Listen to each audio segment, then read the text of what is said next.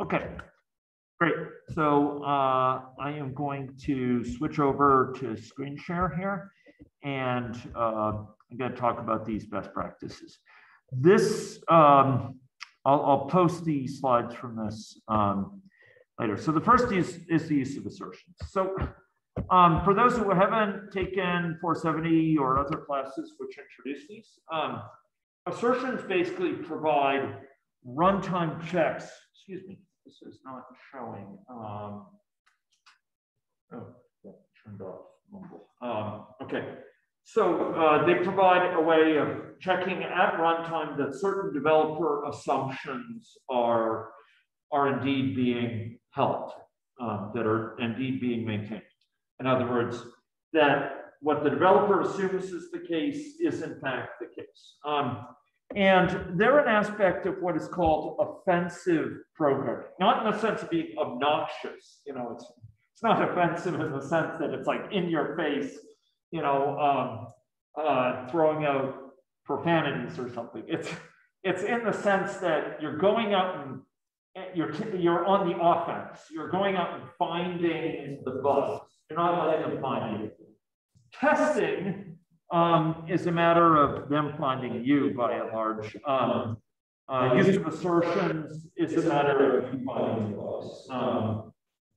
So we are not, I tested this earlier, somehow it's not connecting properly, so I may have to stop my slides and restart it or just get this going. So you're finding these things proactively. You're not waiting for them to be recreated for you by tests. In that sense, it shares a feature with hero reviews, which are about taking the battle to the enemy. It's about going and finding these things actively before they find you. Okay, so with that said, with the video now working again, I'll go back into the slides. And there's many examples of these. These have changed over time, and these are actually some older examples which merit being updated. But you know, if you're doing lower level systems programming, it's like something like C, you know, you can fill memory with values. If you're doing 332 type work, if you're building a new page management system or something, you can, fill memory with illegal values. So if you have a loose pointer and you access it, you can spot it, or fill an object with illegal data before you let it go, so you know that if you use it, oh, there's a mistake here. This shouldn't be used. If you're using anonymous, folks are familiar with anonymous probably. You have an illegal one so that if it's not been initialized, you'll spot it immediately, etc. And the idea here is that, in terms of problem handling approaches, assertions provide a way of spotting logic errors, development mistakes that should never happen. They are supported by many programming languages as a built-in concept. In Java, for example, you have a assert mechanism that can actually check these things. And what varies is that in some parts of the industry, assertions are left in the shipping code, in code that's in production. In other cases, people will take them out. And there's some philosophical differences about these. But the basic gist is they're doing sanity checks at runtime. So the developer has certain assumptions about what's going on right now, like that this is a null pointer that's being passed to this function. Excuse me, it's not a null pointer. Or that this array is of length greater than 10, or that the order of the elements in the array is sorted. In other words, it's ascending order. Then you check that at runtime. There are times where that's expensive. Maybe you're checking that a brute force algorithm gives the same results as a very clever algorithm. But for debugging, for testing, maybe you have to have assertion in place. Maybe you check that the array is in order during test development, but for runtime code, you eliminate it. so that it doesn't impose a performance cost. This can be very helpful for spotting mistakes that would otherwise go on. And there's a lot of mistakes that can be avoided in this regard. One of them is failure to adhere to contracts. I think you folks in the 370 or 270 will have all encountered the idea of code contracts.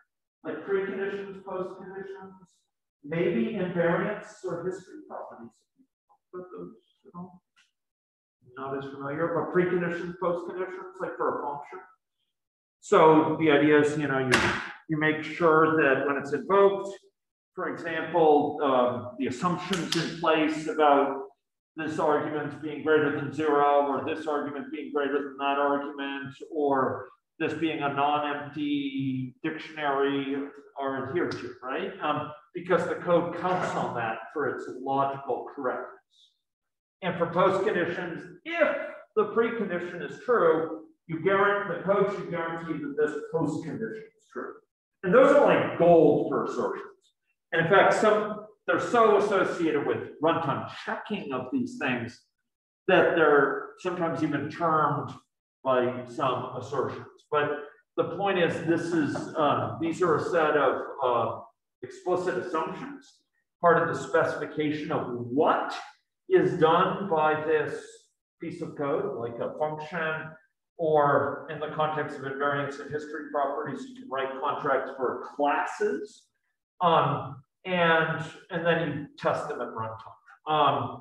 So you might test properties of data structures, the internal consistency of certain data structures of the algorithm. You check that the index is always increasing, or that this accumulator is always rising, or what have you. And here's a bunch of ideas. Bear in mind that some of them have performance costs. I said earlier, checking a brute force versus a clever algorithm. You may say, that's wild. Why would your code do that? Well, the point is, it does that during testing. It does that during development to make sure that the clever algorithm is correct, that it gives the same answers as the brute force algorithm. And then once you're in production, having developed confidence it's working correctly, you don't do that. This could have saved some teams in this class some major grief.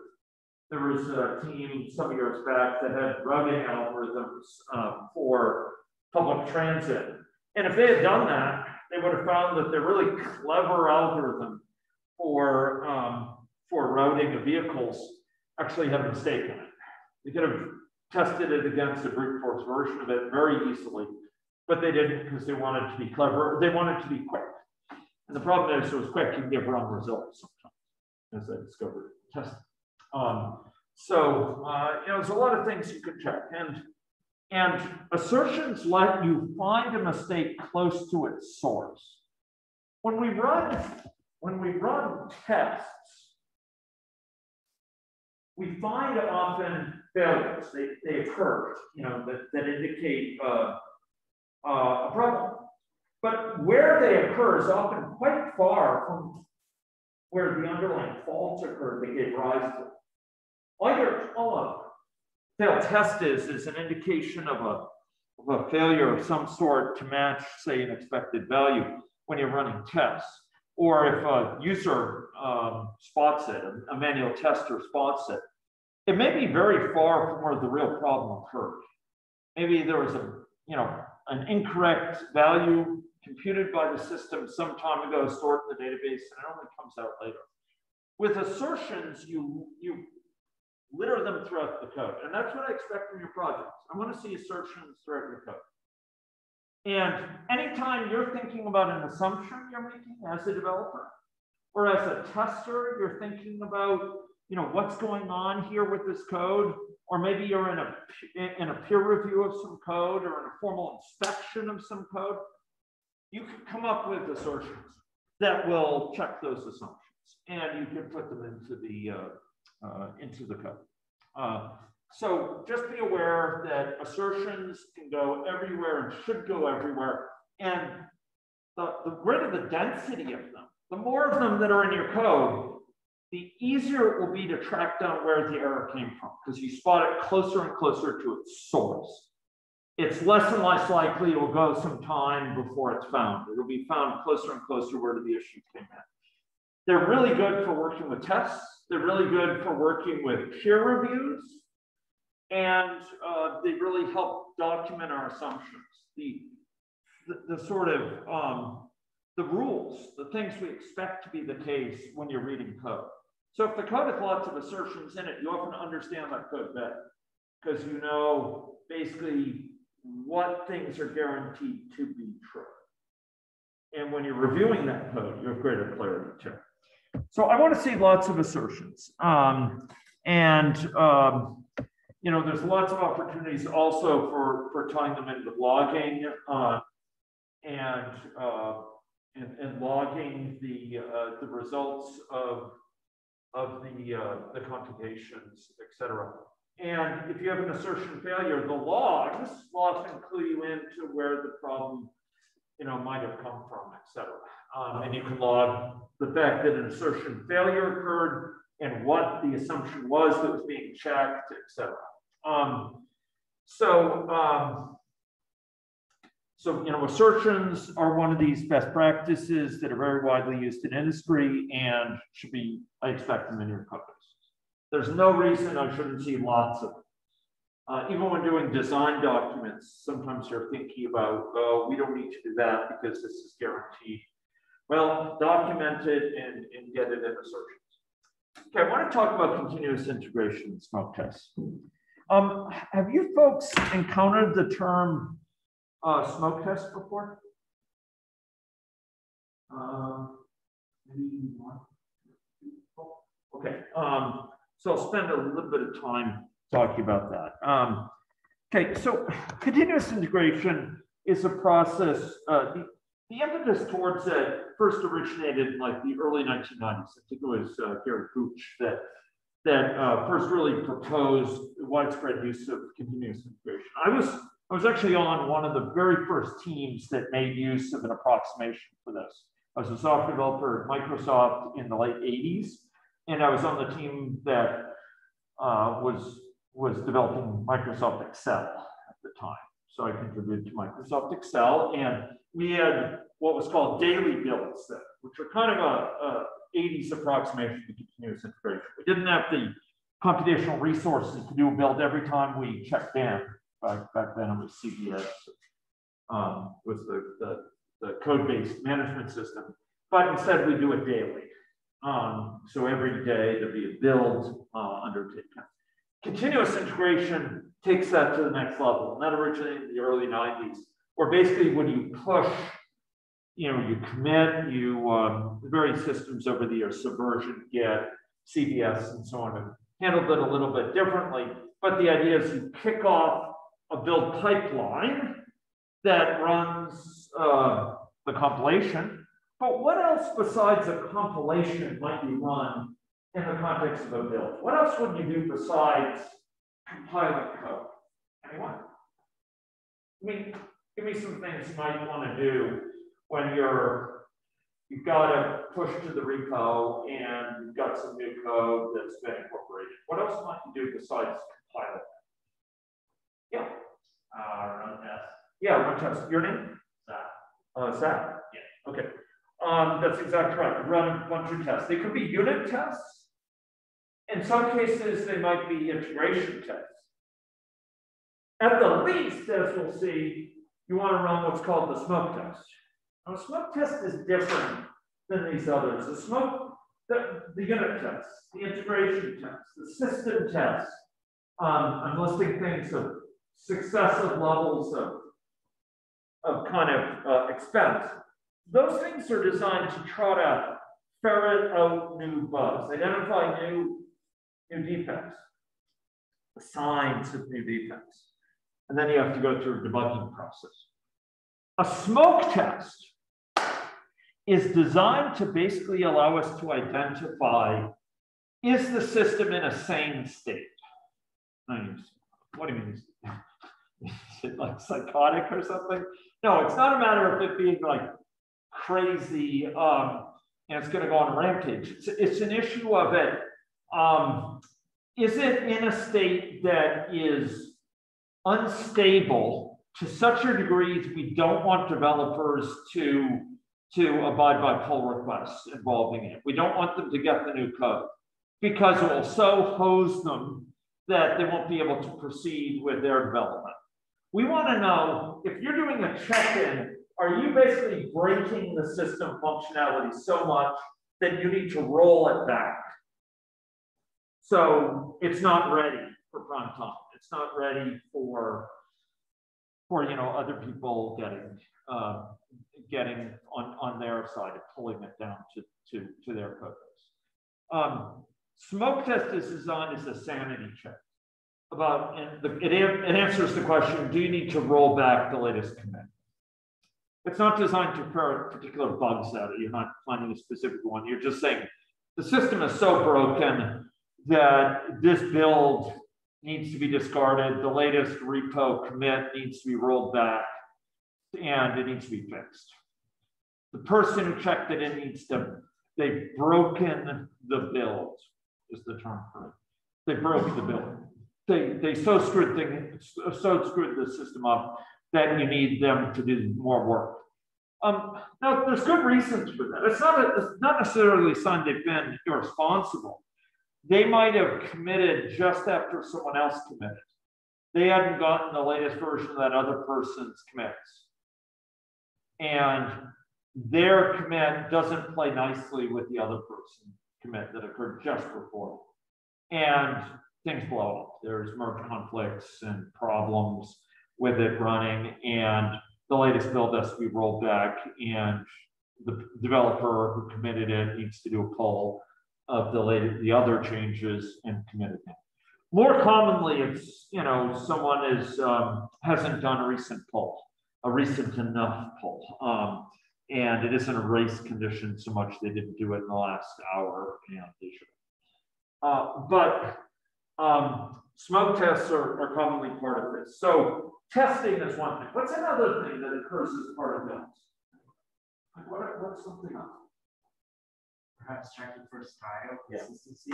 Style checks are big thing. And there's systems like CodeStyle that will actually check many different languages for adhering to style conventions. You may think, like, why would you check style? Because it's through consistent style that teams communicate with each other. And if you have a half dozen different styles for writing code, and I could go on about different ways of writing code in different styles, it's going to be harder for one person in the team to review code of another person. It's going to be harder to make the code play together nicely. And so style checks are actually a really big, important thing. And they can basically find problems that hide bugs. Huge pieces of code, giant functions that need to be refactored. Really obscure code that's really hard to read and reason about. All these things are things you might check. So that's a great one. More sophisticated yet, have you folks heard of the tool Sonar? Sonar is kind of emblematic. Okay, check out Sonar. Some of the previous 371 teams have used it. Basically, it does what's called static analysis. A fancy term, but basically what it means is it analyzes the code without actually running it, but to find out are there likely bugs in it? Is it possible that you'll get an assignment of a string to something that actually needs a numeric value based on how it's used in JavaScript? This is the bane of JavaScript developers, and it's one of the reasons people use things like TypeScript, right? It's actually type. But there's many languages, and I think Sonar supports a couple dozen languages. I think it's around 20, and it will check your code for possible null pointer exceptions, possible cases where you're dereferencing something that's been deallocated or something that it never finishes, or that you're assigning something meaningless to something else.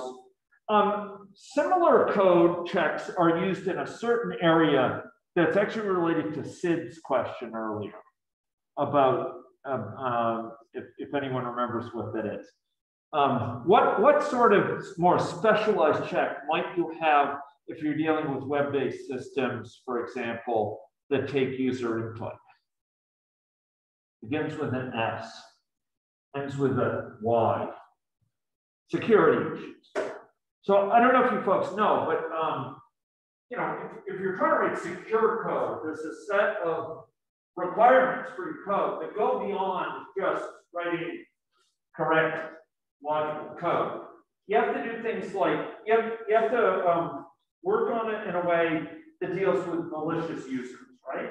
Who can inject SQL through clever use of, you know, entries. It can try to cause buffer overflow errors, etc.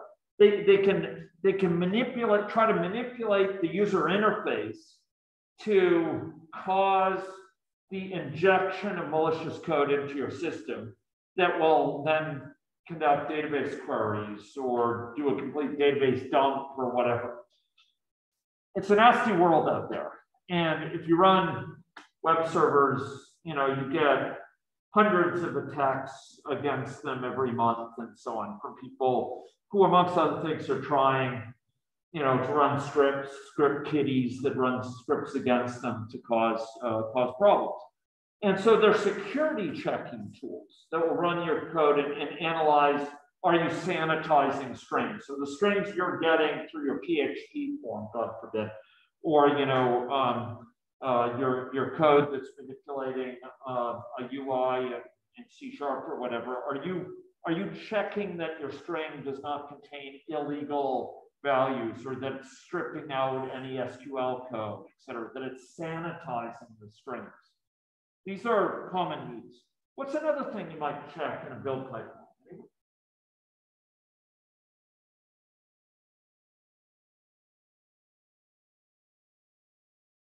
Well, there's some further needs that might be involved in terms of some basic code metrics, sort of the number of lines of code, the number of functions that have been written. Sometimes those are recorded. There's logging type tools that actually will log information about the latest commit, which is very common. So if you want to log the commits and what's involved in them, what's changed, et cetera, that's another need. Often we have deployment, we have recreation of databases that's required because database schemas evolve. And just as the code evolves, the database schema evolves, and you need to recreate the database on the new database schema. So repopulate it. There's things involved in deployment, for example, or deploying to test servers.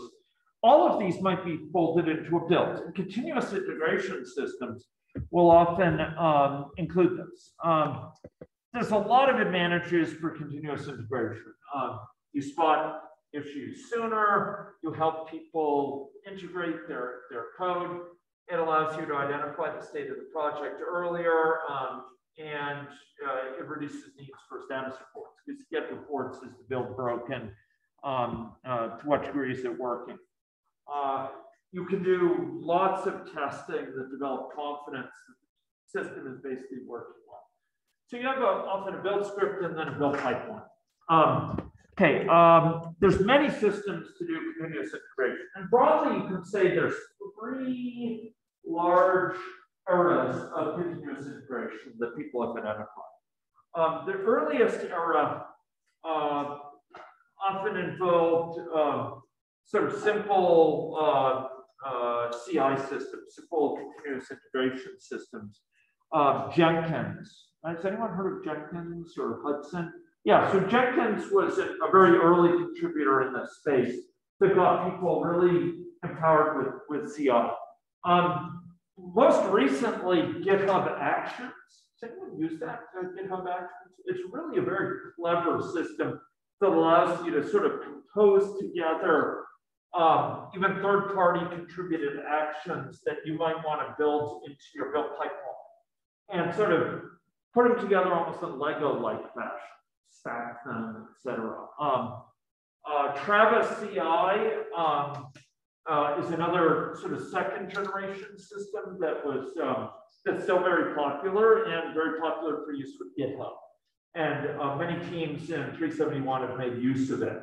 It's not quite as sophisticated as GitHub Actions, at least as my most recent knowledge of Travis CI, but it's very powerful, and you can actually have GitHub work together with Travis CI or use GitHub Actions. Now, for all of these, you basically have to decide, do you want your builds, your compiles, your tests to run on the cloud, or do you want them to run on your own server, on a server that you have set up?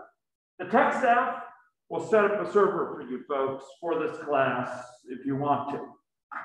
But bear in mind that for some of these systems, including GitHub, you can get free use of up to a couple 100 hours, I think, of build time. That might be enough. Okay. So someone needs to maintain the build, and we're going to have to finish up here. I spoke about the smoke test and avoiding breaking the build. What's expected of you in this area? Well, there's a couple of things. One or more build masters.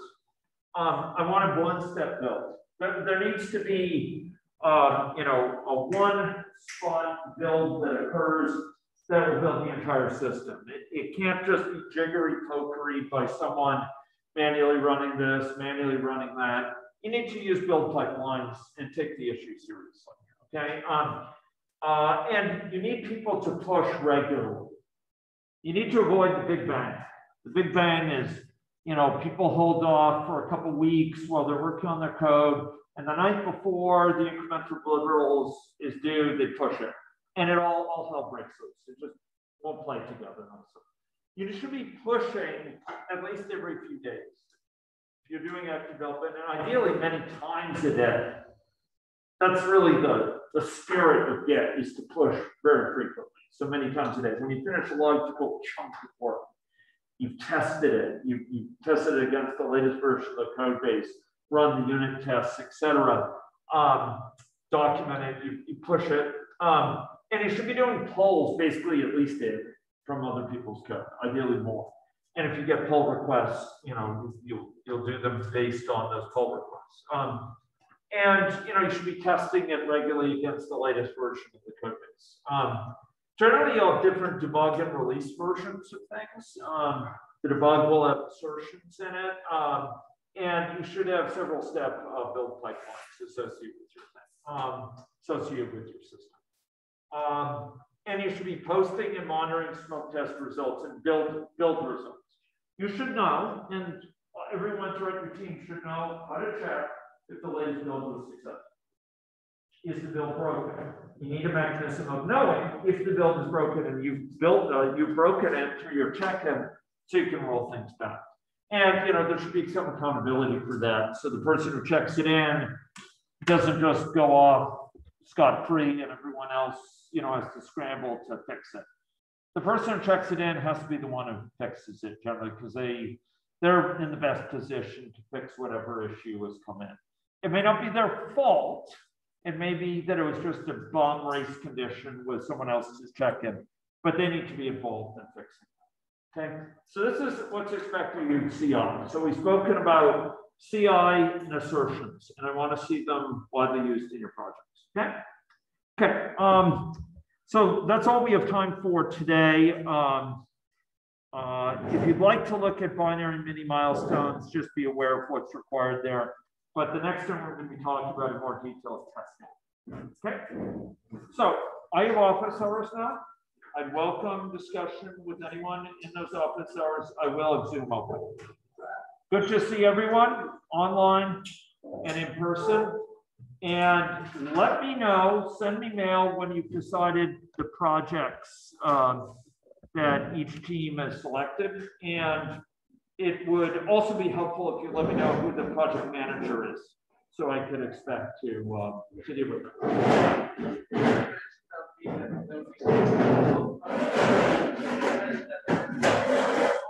Yeah, there are several that I said it isn't adequate what they've submitted, and I told them you have to modify it. And so it's possible they'll get me some updated project proposals. Last I checked my mail, I haven't gotten them yet, but I will check again today. And ideally, you know, I have one more to post, okay? So, but I can't guarantee it, and I wouldn't count on it.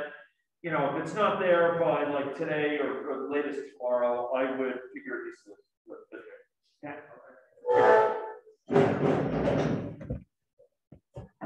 Good to see you folks online. I will be back in about 5 or 10 minutes here from my office.